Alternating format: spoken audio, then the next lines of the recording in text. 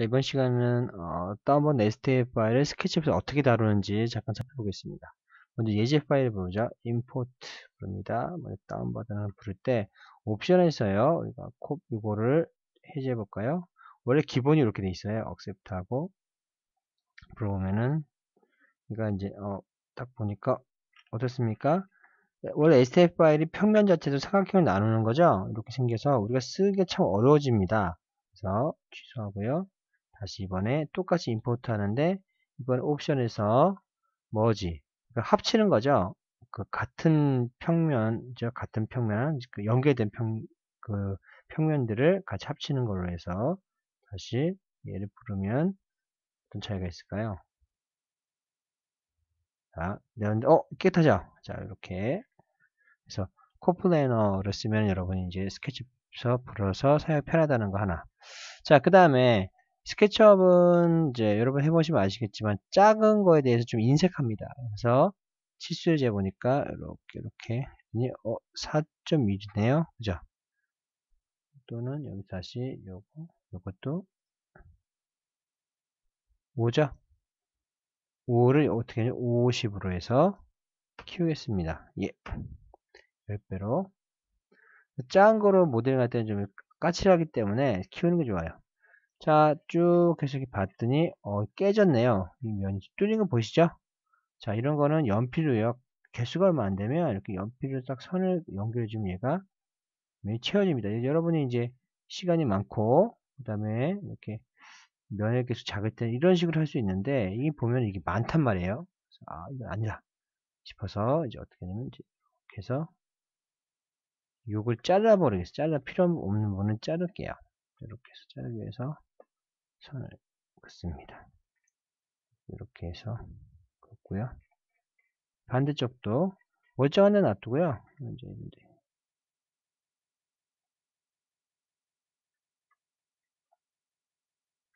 그래서 긋습니다. 자, 이렇게 한 다음에 이렇게 해서 딜리트 지우면 깨끗해죠? 자, 요건 우리가 레퍼런스를 놔두고요. 나중에 쓰기 위해서 자, 푸시풀로 합니다. 푸시풀, 저 레퍼런스니까 여기 이만큼 높이 이만큼 같죠? 자, 그 다음에 선을 긋게요. 그래서 선 하나, 직선을 씁니다. 자, 여기서 10mm 다시 밑으로 10mm 그죠? 똑같더니 입체죠? 이거 이제 90도죠? 자, 여기서 여기하고 여기 연결해서 그래서 만들고요. 자, 여기 라운드를 만들 때 왜 이렇게 하냐면 위에서 볼게요. 카메라 휠을 보면 여기는 수직이죠. 수직인데 얘는 뭐예요? 사선을 꺾였죠? 푸시풀이 이런 데서는 안 먹어요. 여긴 먹죠. 그래서 우리가 여기서 약간 우리가 한번 이전 교육에 산 적이 있을 텐데 이 방법을 씁니다. 자, 이렇게 해서 푸시풀을 밀까요? 더 정도까지. 자, 그러면 이제 이런 거 지울 때는 여기 좋죠. 지우기. 자, 이렇게. 여기도 이렇게.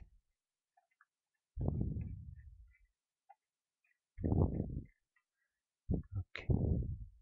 자, 그 다음에 요거 필요 없죠? 자, 된 것 같으네요. 자, 그러면 선택합니다. 자, Shift 키 누르고 하나, 둘, 셋 선택하고요. 자, 마우스 우측 버튼 누르고 Intersect Selection 선 생겼죠? 자, 이제 지웁니다. 이렇게.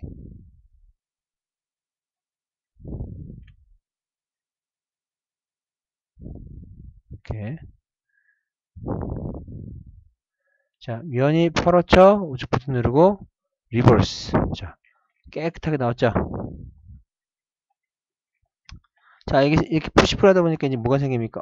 이쪽이 이제 문제가 생기네요. 다시 그러면 얘를 복사하기 위해서 이렇게 손을 끌게요.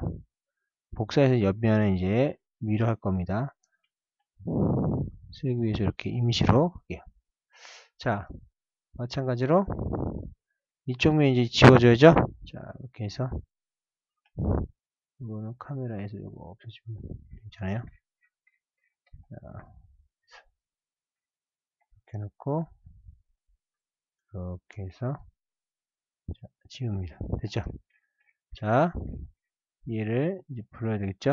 자, 그럼 일단 얘를 복사해야 되니까 선택할 수 있게 해야죠. 일단 계속 이렇게 선택합니다. 됐죠? 자, 위에서 보고 카메라 퍼스펙티브. 자, 일단 컨트롤 키 누르고 플러스 만 다음에 이렇게 옵니다. 자, 일단 얘는 이제 이 선 필요 없죠? 이렇게 선은 필요 없다. 자, 이제는 얘만 오면 되는데, 자, 위에서 보고요. 선택한 다음에 뭐 우측 버튼 누르고 플립 얼롱 빨간색 쭉이죠? 됐죠? 자, 그 다음에 여기도 선이 일단 필요가 없겠죠? 자, 얘를 넣을게요. 이동합니다. 여기에서 여기로, 그죠? 여기도 마찬가지 선을 지웁니다. 지우기를 해볼까요? 여기 지우고, 여기 지우고. 자, 이렇게 하니까 우리가 어떻습니까? 멀쩡하게 되죠? 자, 이렇게 해서 하나, 둘, 셋. 네, 그룹 윈도우에서 디폴트로 해서 쇼 트레이 하니까 솔리드 그룹 됐죠? 이 상태로 SL 파일 저장하면 멀쩡하게 쓸 수 있으니까 다 좀 좋겠지만 이런 데는 멀쩡해 보이니까 우리가 틀린 부분만 고쳐서 그래서 익스포트 STL 통해서 저장하면은 우리가 원하는 STL 파일을 얻을 수 있습니다. 여기까지 하겠습니다.